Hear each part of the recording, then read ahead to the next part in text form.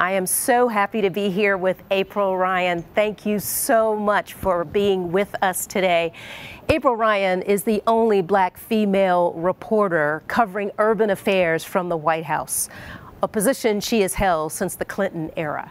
She is only one of 3 African Americans who served on the board of the White House Correspondents Association in its 100-year history. But if you're a fangirl like me, you know you can catch April almost daily on CNN as a political analyst. But I also know she's been featured in Essence, Vogue, Cosmo, and Elle, just to name a few of the magazines. April, thank you so much for being with us. Thanks for having me. It's wonderful to be here, and I thank John for inviting me. We are delighted to have you. So let's just get right into it, April. I know this was not a straight line in your career, but everyone seems to think you are April Ryan of today, and it started and bam, you were just April Ryan. Can you chart that journey for us a little bit? How did April Ryan become April Ryan? April Ryan has always been April Ryan. She was April Ryan at birth. But the April Ryan that people see today, I've been in the business for over 30 years, broadcasting at the White House for 23. Right. Covered 4 presidents. This is my 4th president, and we'll see how many more I cover after this moment in history.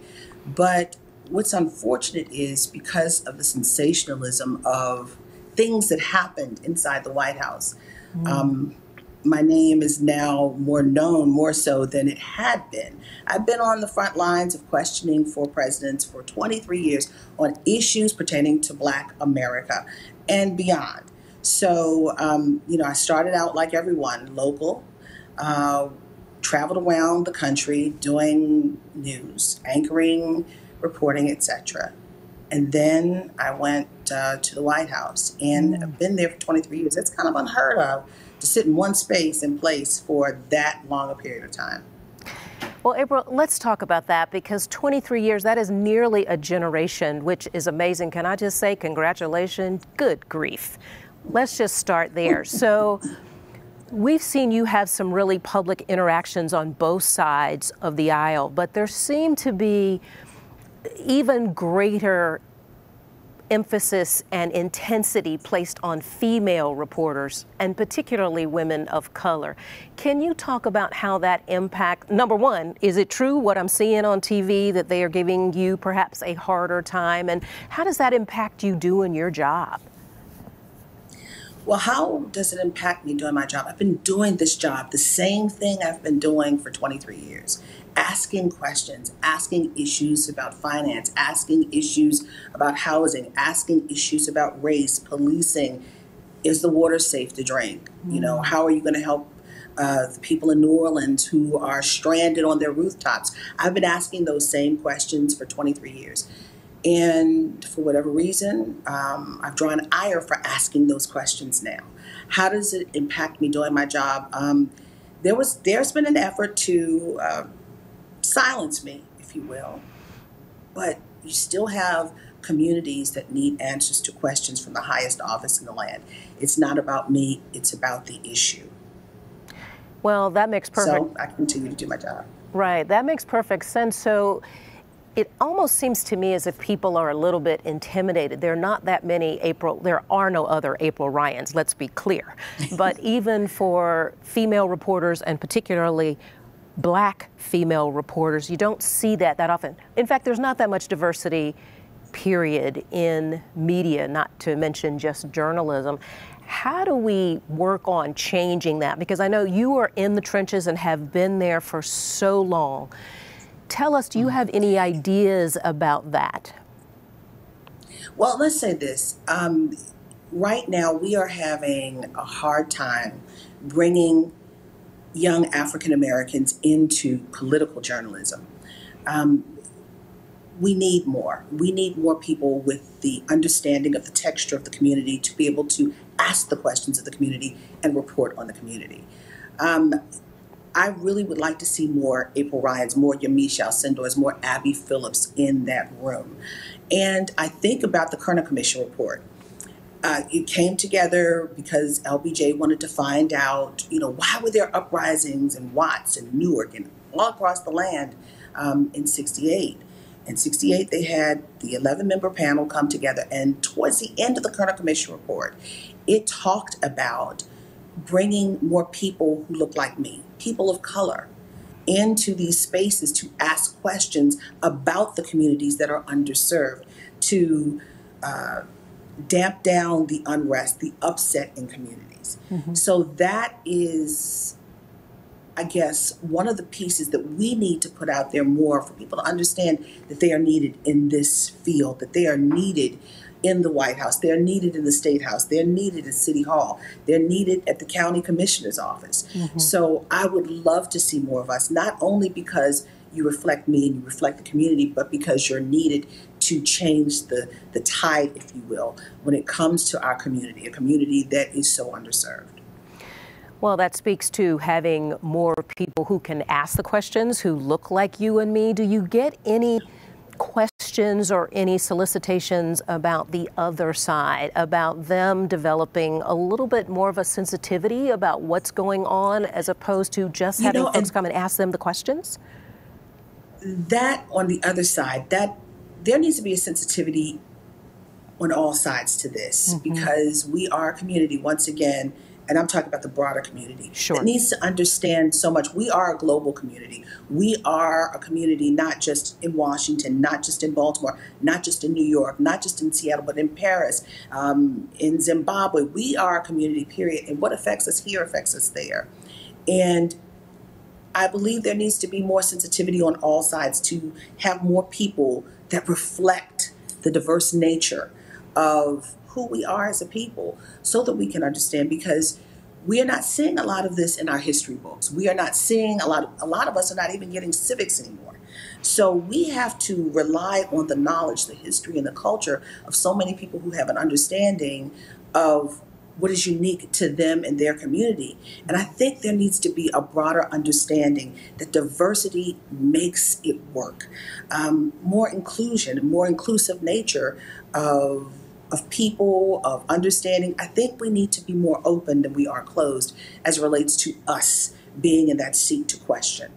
Yeah, I think you are spot on there. You know, a lot of folks I hear talking about diversity get really concerned when they hear that word, not necessarily in communities of color, but in Caucasian communities or Euro-American communities. And I once said recently, you know, diversity, let me talk about baking a cake or a sports team. When you talk about cake, you put eggs and butter and oil and vanilla flavor, and that's the traditional recipe for a cake. Right, we got to add some more if we're talking about in our community, right? Putting beets in and all sorts of things to take the flour out. Yeah. That's exactly right. But each one of those things adds a different flavor and texture. And at the end of the day, the cake is moist and delicious because of all those different elements. Same thing is true in sports, basketball, football, baseball, whatever. You don't have 12 people or 5 people or 9 people playing the same position. They all have a different skill set and attribute that they bring to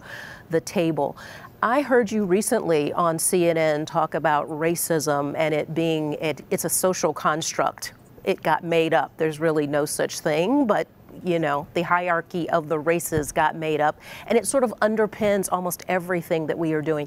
Are you still getting, as I am, constant pushback on there is something called systemic racism here in this country, particularly through the political lens that you are typically asking your questions?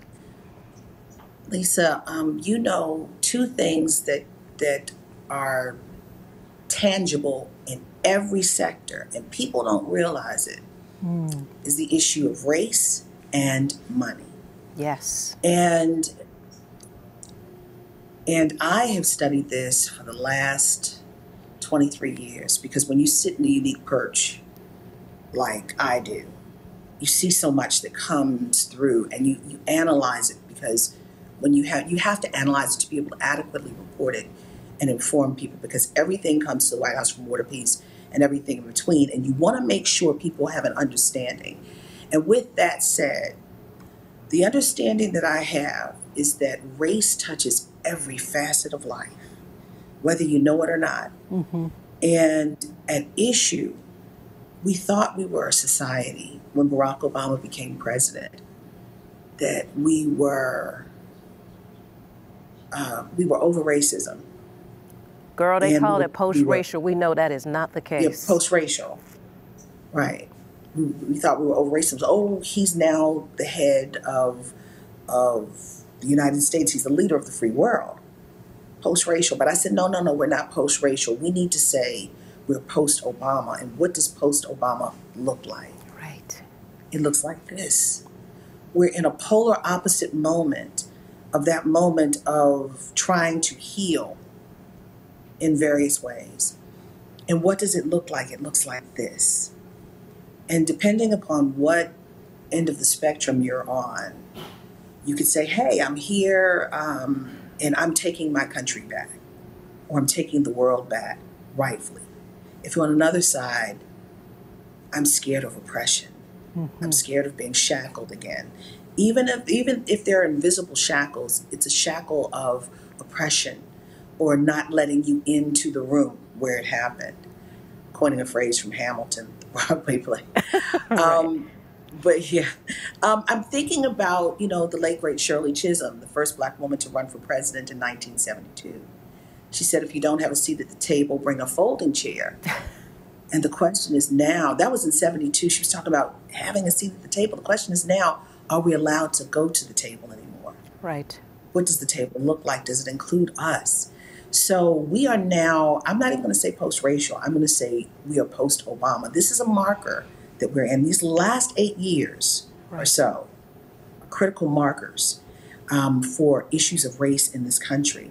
And how we deal with race at this moment tells us which way we're going to go in the next 4 to 8 years.